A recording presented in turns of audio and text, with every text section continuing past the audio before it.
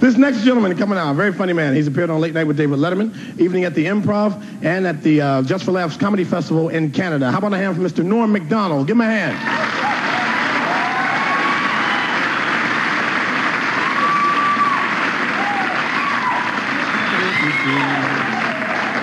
Oh, thank you. So how you guys doing, all right? Oh, you look good. And you ever have a dream? I had a dream the other day there.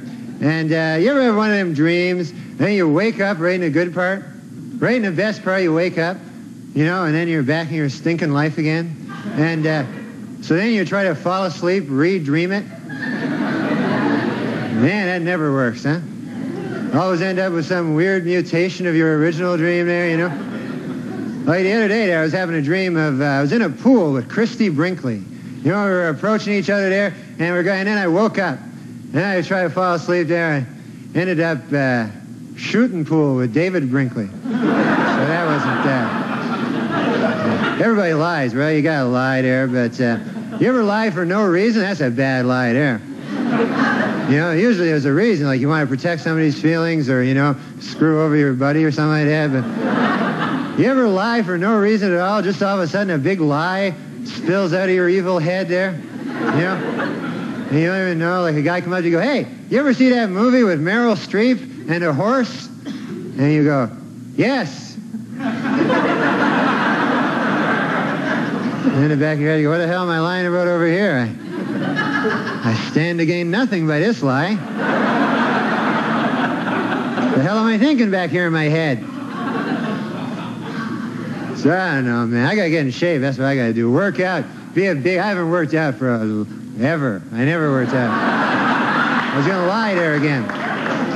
God, has it been that long, ever? But I got to start, you know. I used to be in good shape when I was younger. Oh, man, I looked good back then. Should have seen me back when I was like, 1.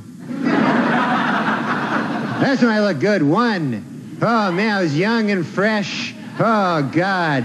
I could show you pictures of me when I was 1. You wouldn't know me now, you know? I was gone to hell. Hell in a handbasket, as my great uncle used to say. Oh, you got... And I look even good for my age back then. People come up to me and go, what are you, 0? Like that. And I go, no, I'm 1 over here. They go, man, you don't look a day past 0 there. I'm not voting. Look 0.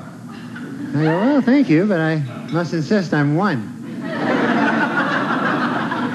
I like watching sports. Yeah, I love that. I'll watch sports on the TV all the time. Man, they're good.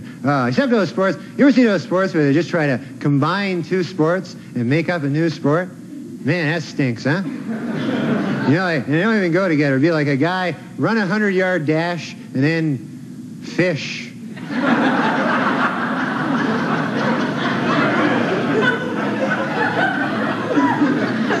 That is cliff diving. You ever see that guy hopping off a cliff, trying to pass that off as a sport, you know? Man, look at kind of like attempted suicide as a sport there.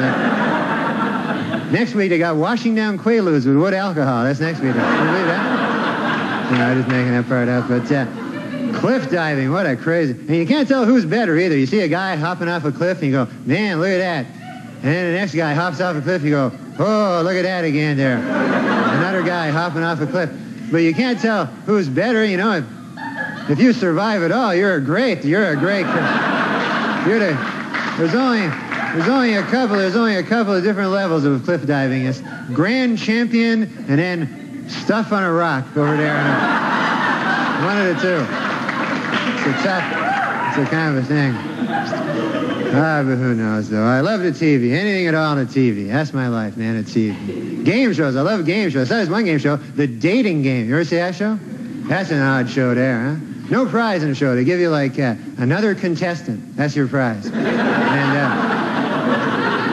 no budget at all on the show. And they always do the same thing. Get a beautiful girl on the show, a beautiful, gorgeous girl. Then they match her up with 3 giant gorks there, you know. 3 of the biggest gorks you've ever seen. Last week they had a guy on. It was like a crazy guy. Some kind of a loony bin, psycho, wingnut kind of a guy, you know. You can tell by the way they introduced him. Bachelor number 2 is a shadowy, lurking character. Please welcome, from no fixed address, he's just a guy there. And this menacing figure shambles into the studio there with a well-thumbed copy of Catcher in the Rye sticking out of the back pocket. And then they make the girls ask those questions. Always be laced with sex, these questions. You know, girl go, question number 2, if I were a popsicle, what would you do to me? What would you do to me if I were a popsicle? That's what hasn't occurred here. And the guy goes, well, if you're a popsicle, huh? Well, first of all, I guess I'd take your wrapper off. If you know what I mean. And then I'd grab a hold of your sticks. If you know what I mean. And then I'd press you against the counter till you're broken too.